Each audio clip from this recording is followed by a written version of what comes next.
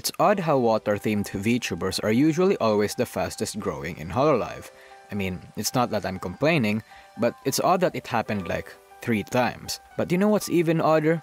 It's the fact that this current water-themed VTuber is Indonesian. That's not me being racist or anything, but it is a massive anomaly. Japanese and English speakers have always been commonly the most successful individuals in the community, so Kobo growing as fast as she did and breaking many milestones along the way sets a precedent for the VTubing industry, especially so in markets outside JP or EN. So how did she do it? Let's find out.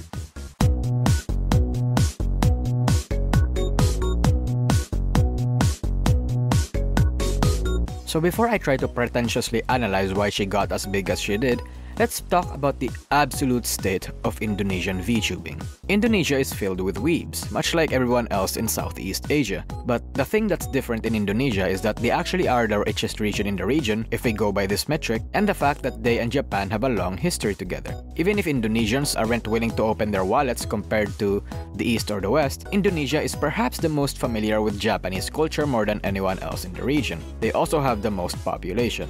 Given those factors, it was only natural for Japanese VTuber agencies to expand there as an experiment to see how well expanding overseas would work. As years passed by, the Indonesian VTubing scene would prosper, as the culture would be cultivated by its own passionate and very supportive fan bases. But there's a problem. While there are Indonesian VTuber companies outside Hololive and Nijisanji like Maha 5 that are absolutely successful in the region, nobody or very few people have really catered to the core Indonesian fanbase. Indonesian VTubers aren't exactly as big as their Japanese or English counterparts, so for a long time, most Indonesian VTubers have tried to appeal to the English and Japanese scene, catering to the market that already exists, rather than try to hook their untamed mainstream domestic market. There's a lot of factors as to why that happens. For one, Southeast Asians, again, aren't exactly willing to open their wallets compared to the East and West, giving the impression that Indonesians aren't profitable. YouTube not allowing the Indonesian currency until recently may have also helped with that. VTubing is still a niche. Some people's perception may still be warped due to the VTuber boom of 2020, but VTubing isn't as big as other forms of content creating outside Japan and East Asian countries. It's still a very much developing industry with a lot of room to grow and a lot of places to fill. So trying to capture a mainstream market is pretty difficult, as you can imagine. 3. Established Indonesian VTubers have shown that they've been more successful catering to the English or JP fanbase more than their domestic one.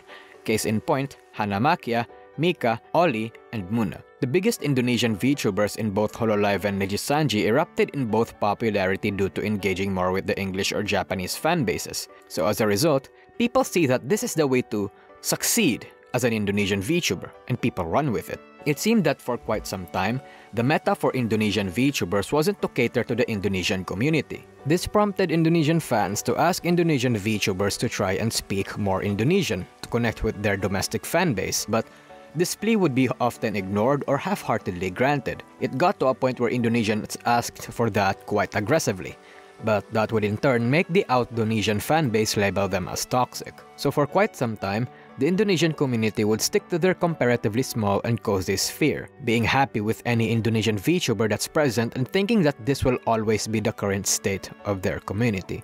But that would all change when Hololive Indonesia Gen 3 would be announced.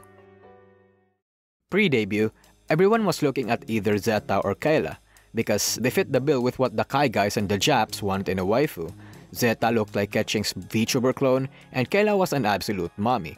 Kobo had the weirder design of the three, but this would all shift a couple weeks after debut, as unexpectedly, Kobo would take advantage of her character design in the most fitting way possible, speedrunning subscribers and reaching numbers that nobody thought was possible for someone of her background. She barely speaks English, she uses her model to the fullest extent by being an absolute brat and a literal child, and she's talented in a lot of ways. Because Kobo barely speaks English, she can't exactly appeal to the English demographic, making her exclusively Indonesian. And because she opts to speak Indonesian more, she taps into the demographic that has been asking for an Indo-centric VTuber. A VTuber that's actually Indonesian not just in name or generation, but also in practice. Kobo's not the first VTuber that attempted this. Local VTuber agencies like Maha 5 has been relatively successful in tapping into this particular demographic, but Kobo so far has been the most successful. She's very cultured in Indonesian memes, Hell, her name itself is a meme. And she plays into the caricatures and behaviors that the Indonikis want from anime girls. And overall, she's the VTuber that they've been asking for years now. This isn't to say that every other Indonesian VTubers out there don't cater to their Indonesian fanbase at all, because they do. They absolutely do.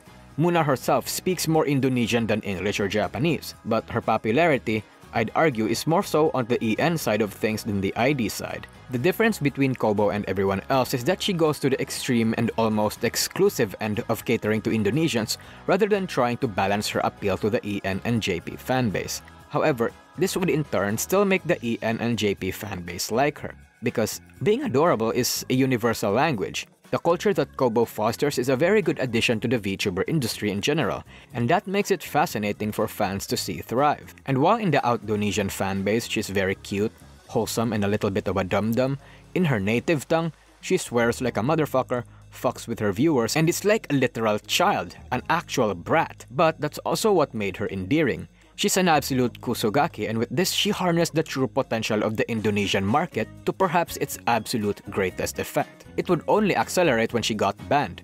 Twice. Because asshole bots and YouTube being drunk. And that would only give her more notoriety as she took that ban like an absolute champ. And because she goes about this approach in her VTubing activities, she's broken out of the niche VTuber fanbase in Indonesia and attracted fans that aren't even into VTubers. She's gotten into the mainstream, where even streamers and content creators in Indonesia would often recognize her. She's basically the guru of the entire nation now, the biggest name in the casual or normie VTuber scene. In fact, that's how she thrives as now. Where most Indonesian VTubers target the existing Indonesian VTuber market, Kobo targeted the Indonesian market in general. Her jokes, her memes, the way she responds, it's all relatable to the local fanbase.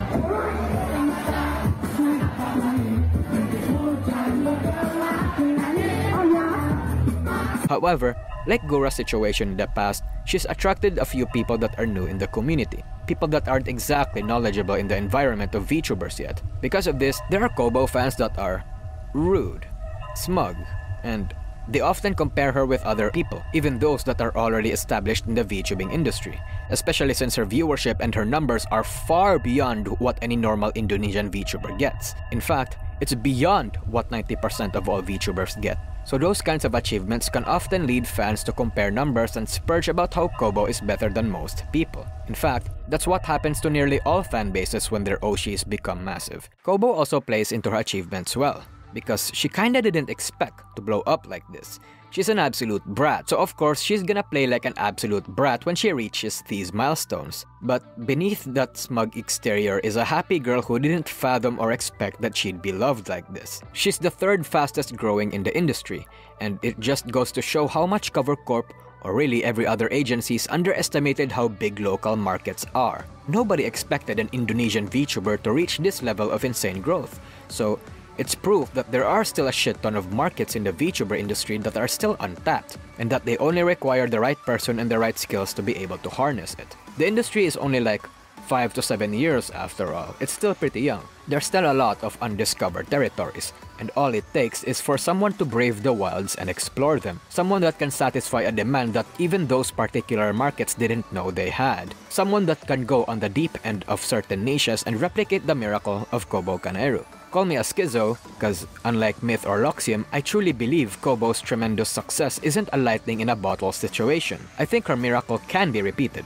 VTubers and VTuber agencies just have to be smart in how they want to market themselves to various untapped communities, be it the Spanish-Portuguese community, the Filipino, the Korean, and whatever place out there that is familiar with weeb culture. I've said this before and I'll say it again. The best way to succeed as a VTuber or a content creator in general is to target a niche, especially if that niche is barren and has a particular demand that nobody is satisfying yet. You'll be surprised how well you do once you set your foothold. Kobo is a very good example of this. I don't know if anyone else can tap into the Indonesian market again as hard as she can, but like I said, there are still countless of other communities that are left for VTubers to fill, even communities that don't necessarily have to be tied to a region or country. So if you're a VTuber now and is genuinely interested in a field that nobody is catering to, try your luck.